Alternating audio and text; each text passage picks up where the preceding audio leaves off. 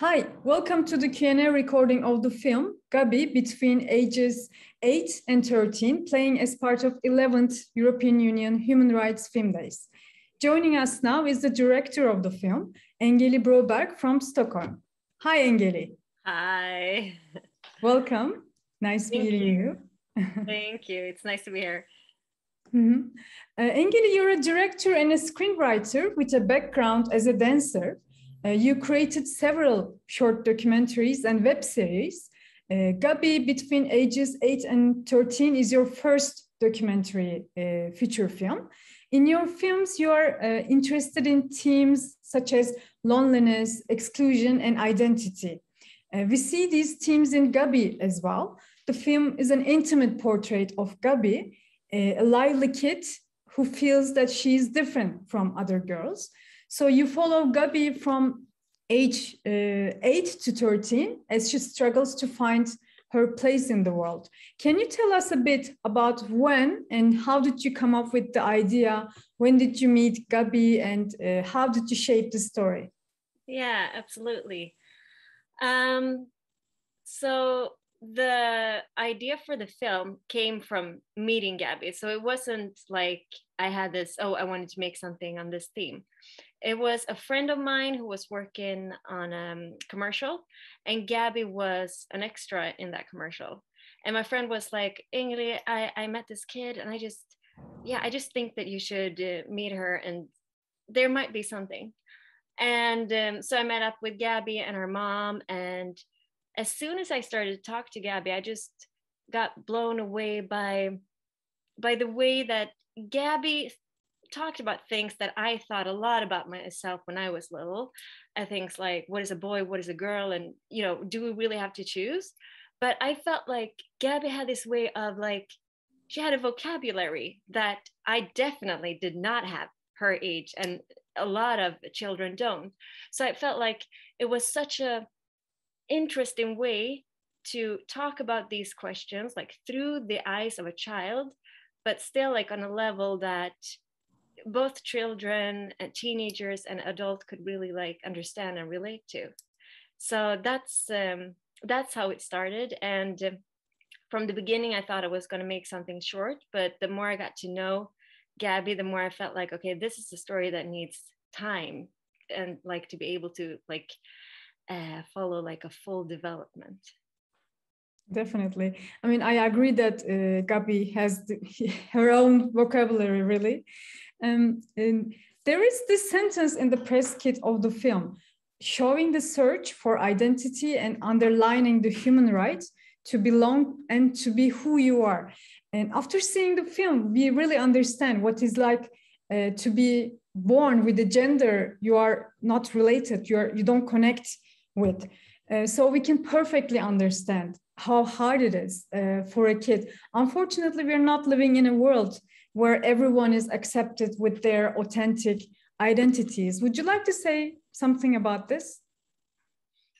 Yeah, no, but that is really true. And it's extremely sad that that is the case, that there are not space for people to be themselves everywhere in the world. And I feel like there are progress made everywhere, but there is a lot more needed. I mean, even in Sweden, as you see in the film, it's hard to be able to find that space, and you have to be really, really brave. But sometimes braveness is not enough, because in some places it is dangerous, threatening for your life. So it's a struggle. Definitely. So I would like to ask a question about your camera in the film. The trust that Gabi gives you to allow you there with your camera is really amazing. It is very clear that you develop a close connection both with Gabi and her family.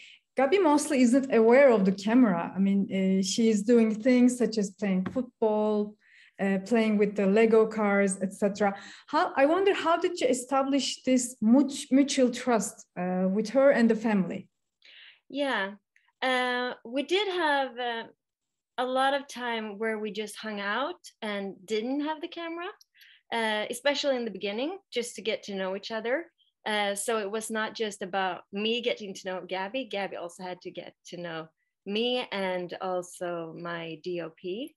And we kept the team really small. So it was just me and the DOP, just to make it, to create this space where we can all be like open and also just have fun together. Because when you're working with a child, it is usually on their terms. Because if Gabi don't want to like sit down and have a conversation, or if Gabi wants to do something else, you yourself and your DOP have to like get into the kind of like pace and the rhythm of a child, and almost be as child yourself, you know. So it is very different following a child from following adults, I feel. But it was a lot about like listening and seeing like, okay, what can we do right now, and what should we wait until later, and like spending time without the camera also. It's really amazing work, really. And also it must be challenging. It's a huge responsibility, maybe, documenting a young person at this age. Can you tell us a bit about the major emotional challenges you faced? Yeah, but definitely it is an extreme responsibility to portray a child. And one of the things that I wanted to like really avoid, like throughout the entire film, was to put any label on Gabi, because Gabi does not label herself.